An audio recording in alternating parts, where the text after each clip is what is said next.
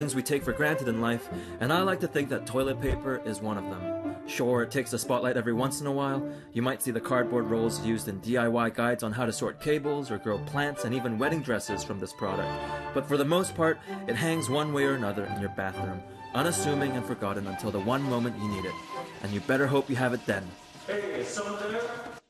Well, toilet paper isn't the only thing people are flushing down the loo. You can add flushable wipes to that list. But here's the thing, they're clogging up your toilets. That's right. Such a problem in Halifax that the city's water company is recirculating an old PSA reminding people that flushable wipes really aren't all that flushable. Yute Lee is the voice behind that PSA, and he joins us live from the bathroom. Where Good else? morning, Yute. He's on the West Coast right now. You're in Vancouver, right? Yeah, plot twist. I moved back to Vancouver, my hometown, after making that video. Maybe because so many people were thinking I was weird for being so crazy about toilet paper. But it's good to be here, guys. It's so good to see you. Why is this happening so often? Oh, well, I think, like I said, like this toilet paper, we kind of, we take it for granted. There's a lot of design that goes into, this piece of technology. We're really trying to create a product that doesn't fall apart in your hands, but then falls apart in the toilet, right? Because you want that stuff to all, go down and go into the city sewage system. And we don't really see that as a consumer, but that's sort of all the thinking and the engineering that goes into toilet paper.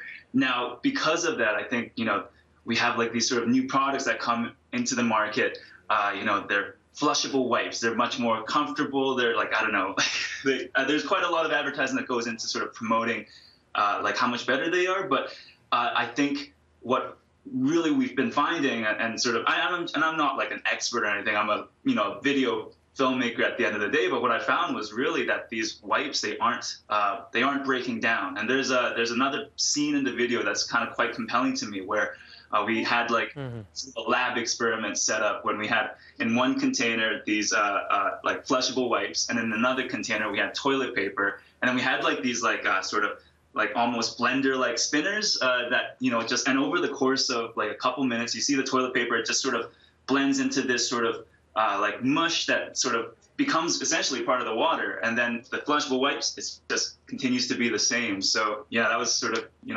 a compelling visual for me. Yeah, we just saw some visuals as well as some of these pipes are getting unclogged. This problem is a $250 million problem across the country, and even more so right now. What do we need to do besides your PSA to get the message across to people being like, let's not dispose of these flushable wipes that way? I mean, of course, you're right.